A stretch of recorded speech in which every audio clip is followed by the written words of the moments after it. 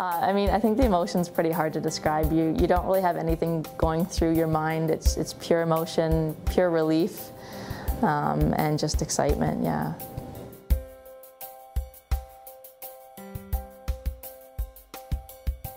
Well, like I said, I like to make sure that I'm focused on my academics as well. So next year I'll be returning to school, and I think that really helps when you're in an environment where you're forced to be balanced, like I said.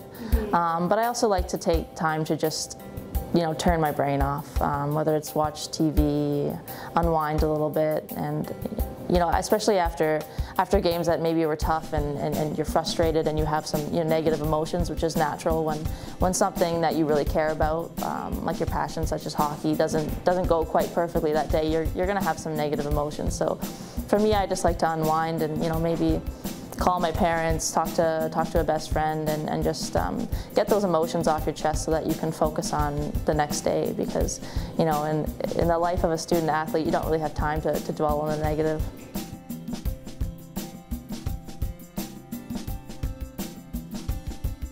Definitely. I mean, that's something that I have to keep in my schedule every day. If I'm not having a workout that day with the odd off day, then I just don't feel as energetic for the day, personally.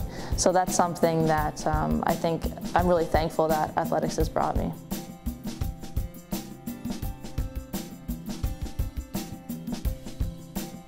When you have a lot of games in your schedule, there's going to be some days where you're just not feeling great. You're not feeling mentally great or physically great, and I think a positive self-talk like that can really help.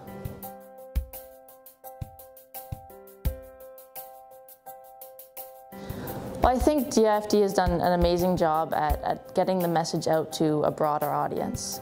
People are talking about mental health at a higher rate and more frequent than they ever have before. And it's great to see so many young athletes taking that message to heart.